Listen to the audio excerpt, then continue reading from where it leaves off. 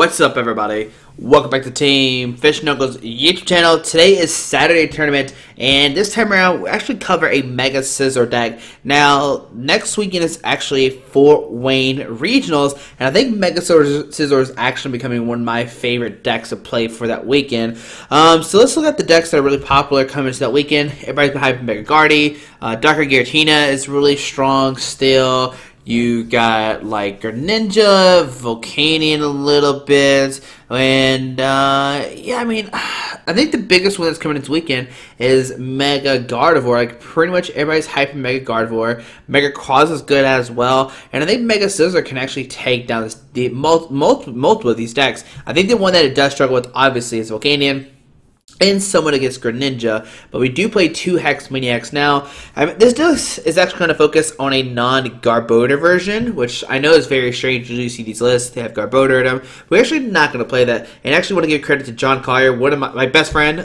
He's actually been playing this deck for a really long time, and he's played with multiple LCs. I can't remember how, he's done decently well of all of them, and he's been playing this Mega Scizor deck without Garbodor. Instead, he plays like two Hex Maniac, like the Mega Quadza list, because the only deck you really need this for is for Giratina, because Giratina, you have to discard the, you have to be able to attack it because of its ability, making where Megas can't hurt it. You have to use it against Greninja because that giant water shuriken and Volcanion. But Volcanion is such a bad matchup, you just take the loss. Greninja's like 50-50. It comes down to like how quick you can get set up, and can you constantly, like, you're not going to one-shot them. So you have to like get very lucky, hope to hit Hex Maniacs constantly, and then maybe you can squeak out a win that way. But it's pretty bad. I mean, you could play Garbodor and then maybe beat that, but I don't think Greninja's going to be that played that much. I know it didn't make top 8 at all in like any of the standard regionals and Masters for sure, so I don't think Greninja's going to have that big of a showing. Now, it could have a big showing, don't get me wrong, but I really think the most popular decks are going to be like Mega Gardevoir, Darker Giratina, which you could beat both of those decks pretty easily. I know people are playing Mega Quaza. And yeah, I think you have a really good shot with stack Mega Mewtwo as well. That's another one that'd be big. Plume Box is another deck, Vileplume, with like different attackers with like Jolteon, Regice, and all that stuff. And I think this deck can take down all of those decks fairly easily. And like I said, it does struggle against Volcanion. It's pretty much an auto loss, but Volcanion loses to a lot of stuff in the format right now, like Garb decks and stuff like that. And Greninja, which I don't think Greninja is going to be played that much because there's so much Garb in the format, which is why I do think Mega Scizor is a great call. But let's go to the deck and let's see what's it about if you've never seen Mega Scizor before. Mega Scizor, he has 220 HP, so a little bit of, I mean, of course, 220 is a lot. It's not 210 like a lot of these other Pokemon, but Iron Crusher does 120, and that's the max damage we're going to do. We're never going to take a one shot unless we're hitting for weakness, but Iron Crusher, you may discard a special energy attached to your opponent's active Pokemon or stadium card in play. Now this is great. You can discard stadium cards or discard a special energy, which we know decks play like Double Dragon, DCE, Splash Energy, and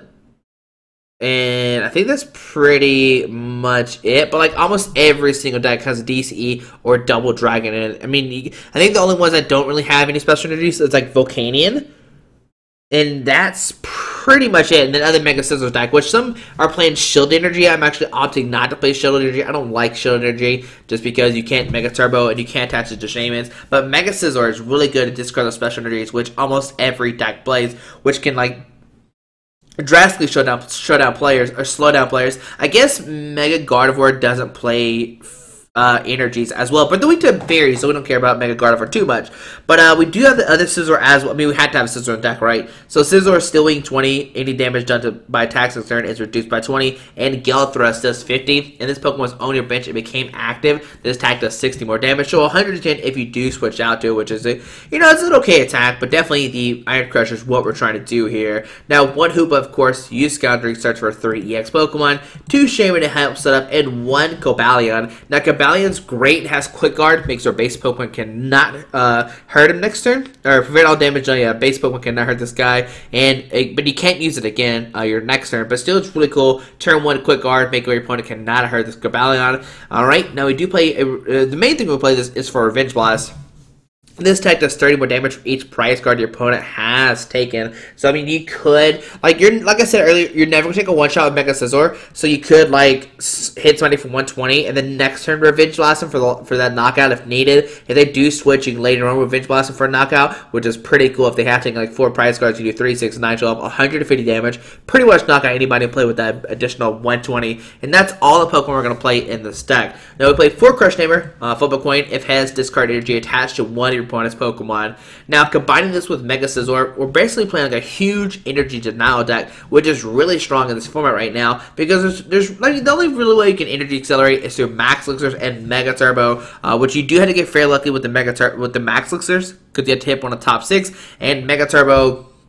You have to hit it from the discard pile, which, I mean, if you put it in the discard pile, then use Mega Turbo, put it back on the active, you're basically like making that Mega Turbo being wasted, which is great. And we play 2 enhanced terms as well. I cannot stress how great, like, how great special energies are. They're played almost everywhere.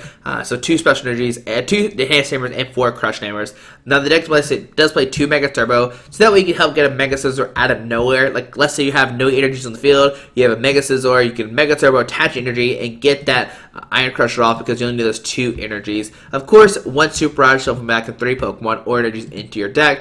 4 train as well, 4 12, 4 via Seeker, of course the 4 constant, like the best 4 the best stable cards you can have, those best 3 always played. Now we played 2 Hex Maniac. Like I said, this is definitely for like your Ninja, maybe Volcania, but it's still really bad. You can play it against Vileplume if needed, but really you don't need Hex Maniac too much. Oh, Raj is really good at shutdown abilities. You can Hex, make your opponent can't play Shamans, can't do anything next turn, which could shut them down. And we played 2 of those, like I said, to help us out against Giratina, which is going to be played a lot, and we need a way to beat that guy. Now we do have Enhanced Hammer, which could like discard the double dragons and make it where they can't attack us, which is great as well.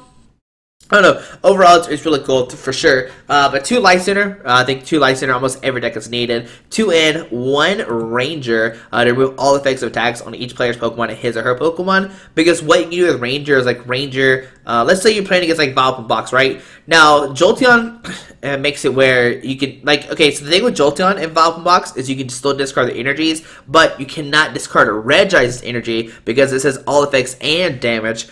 So if you Ranger, then you can knock it out because it's weak to metal. So you can Ranger, knock out Regice. Jolteon's not too scary, like I said, because you can discard special energies. You just can't do damage to it.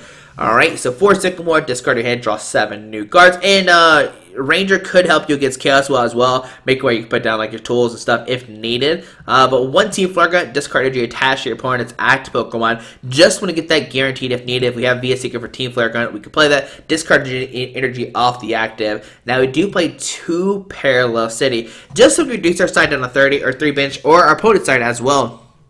Depending on the situation, Parallels does shut down a bunch of decks like Rainbow Road and, not a bunch, but 2 main ones is Rainbow Road and Mega Quaza. You can Parallel City them, put them down a low deck size, low bench size, which is fantastic. But obviously, like putting your opponent down to 3 bench size, it could be a bad thing because now Shaman's almost in every deck.